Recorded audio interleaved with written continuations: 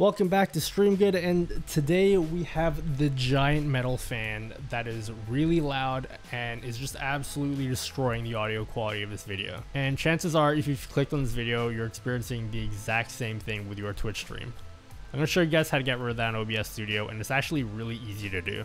I don't know if you guys can tell, but I can barely hear my voice, so I kind of have to raise my voice. But if you're streaming in an environment that is this noisy, the first thing you gotta do is get rid of the noise at the source. So turn off your fans, close the doors, close the windows, maybe put some furniture in your room so there's less reverb, and just get that mic off the table. And just buy a $15 microphone arm. I'll leave a link to that. You can buy them on Amazon.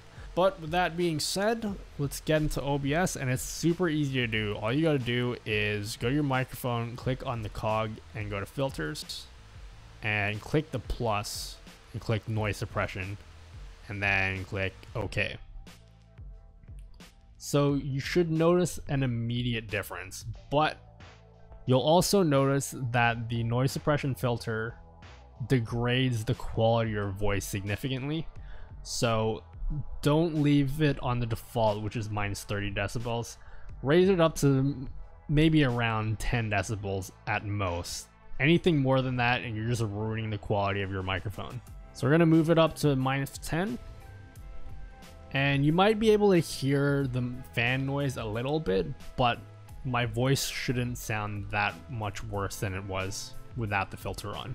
Now there's probably someone out there who's saying I'm cheating because I'm using a dynamic microphone that is probably more expensive than what most people use for streaming. So what I'm going to do is I'm going to switch to a $20 microphone and see how that goes.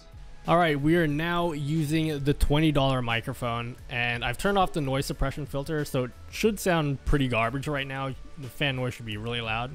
We're going to turn the noise suppression filter on and see how that sounds. And this is the sound of my voice with the noise suppression filter on. So it probably doesn't sound that great, but you can get away with it if you don't have as much noise behind me as I do. So I guess we're just gonna do the outro with this microphone. So if you guys have any more questions to do with streaming, it doesn't have to be with OBS, it could be anything at all to do with streaming. Let me know, leave a comment, join my Discord, do that subscribe thing. I'll talk to you guys next week.